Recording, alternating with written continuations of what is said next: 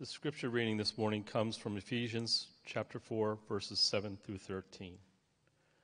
Christ gave each one of us a special gift. Everyone received what he wanted to give them. That is why the scriptures say, he went up high into the sky, he took prisoners with him, and he gave gifts to people. And that same Christ gave these gifts to people. He made some to be apostles, some to be prophets, some to go and tell the good news, and some to care for and teach God's people. Christ gave these gifts to prepare God's holy people for the work of serving, to make the body of Christ stronger. This work must continue until we are all joined together in what we believe and what we know about the Son of God. Our goal is to become like a full-grown person, to look just like Christ, and to have all his perfection.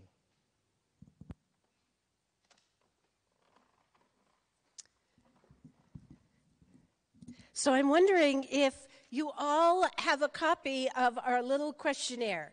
Does everybody have a copy? Anybody need a copy? Raise your hand. Okay, Tracy, we'll get you one. Ushers, do we have any extra copies floating around? Oh, we've got, Deb needs one too. There we go, Chuck up here. Thank you, thank you. Choir, do you have a copy? Do you want a copy? You should have a copy.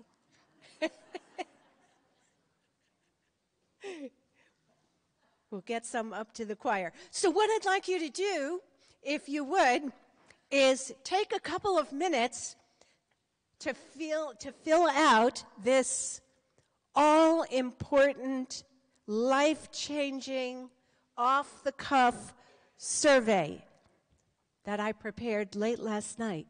So I'm going to ask Bev to maybe play a little something while you fill out the answers. It's only 5 questions, but I'll give you a couple of minutes to do that.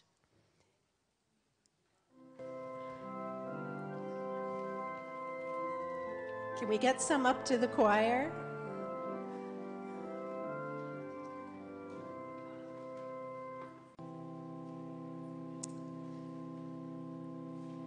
See, you didn't know we were going to be interactive this morning. You know, compassion is the number one quality that unites all the great spiritual traditions of the world. Who, what, when, where, how might differ slightly, but there is a universal consensus that compassion makes the world a better place in which to live. It is the number one quality Jesus requires of us. Though faith, hope, and love abide, and the greatest of these is love, love without compassion, love without works, makes us noisy gongs and clanging cymbals. Now, I asked you to complete this little questionnaire this morning as a fun way of testing what compassion really means. Of course, researchers have made a business out of studying the subject. And so, according to many, compassion involves 5 qualities. So let's examine them one at a time. 1, you are walking downtown. On the corner of the street, there is a homeless person sitting on the sidewalk. As you approach, you feel A, annoyed. When will the city get a grip on this homeless situation? And you can raise your hand if you put A. Well, that's good. B, how many people said B? Sad. It's a shame anyone has to live this way in this great country of ours. C, uncomfortable. This person is obviously suffering, and I don't know what to do about it. And D, what homeless person? There are no wrong answers here, by the way. The first quality is recognizing suffering when you see it. Compassion requires an attentiveness of the heart, actively paying attention to how the people around you are feeling. It's not something one can take on all of the time, but it is a spiritual practice worth working on. And so getting in touch with your own feeling of sadness is a good thing. But getting in touch with the person's feeling of despair is another. Second, during worship, the pastor lifts up prayers for 3 people who are experiencing especially hard times. As you listen, you feel A, secretly grateful. Thank goodness I am not dealing with these things. B, humble. Life is so full of suffering for us all. C, devastated. Oh my gosh, now 3 more people are experiencing pain and hardship. And D, oops, I missed what the pastor said. And this one kind of caught me by surprise, because the second quality of compassion is understanding the universality of suffering as part of the human experience. Compassion requires humility, an admission that suffering is not the exception, but the rule, an experience that touches us all in one way or another, at one time or another. So rather than identifying suffering as something atrocious and exceptional, somehow encountering suffering triggers in us a real sense of humility, that there before the grace of God go I. Number 3, a church friend has just told you at coffee hour that she and her spouse are planning to divorce. As you hear the news, you feel A, secretly glad it's about time she or he ditched that loser. I've been known to feel that. B, uncomfortable. Thank goodness my marriage is okay, I hope. C, concerned. I remember when I felt that angry and scared. And D, I think I'll go and grab another cookie. The third quality is emotionally connecting with a person's distress. Compassion requires more than seeing suffering or acknowledging it as a part of the human condition. It asks us to make an emotional connection with the person's pain.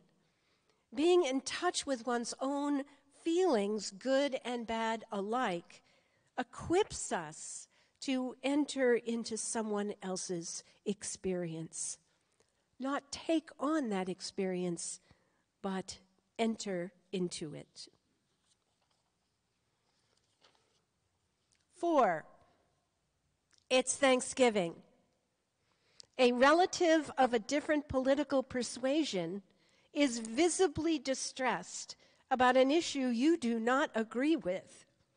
As the conversation unfolds, you feel furious. How can you possibly be so clueless? B, impatient.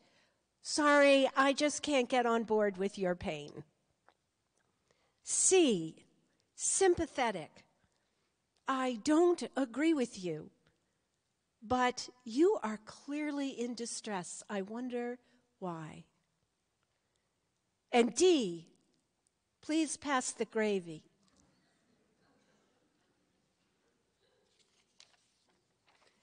This one is a beaut, as Clark Griswold's dad would say. Perhaps many of you are experiencing Thanksgiving dinner anxiety as we speak. The fourth quality is tolerating uncomfortable feelings in ourselves so we can be open to another's pain. Compassion requires us to set aside the what of the situation and be curious about the why. What is it about your sister-in-law's view on abortion that is causing her so much distress? And what is it about migrant children that makes Cousin Frank want to drive down to the southern border and bring them all home? We all have a story. We all have a why. Compassion requires us to profoundly embrace that question. Interesting.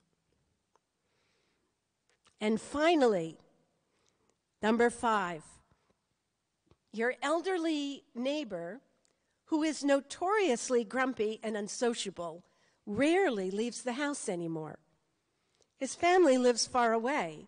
As you watch him creep to the mailbox one morning, you feel curious. I wonder what's going on with that old grouch. B, conflicted. I wonder if he's okay. Should I call his family? Do I even have their number? C, determined. He may not welcome the intrusion, but I'm going over to see if he's okay. And D, gotta run, late for work. The fifth and final requirement is the desire or ability to act to alleviate someone's suffering.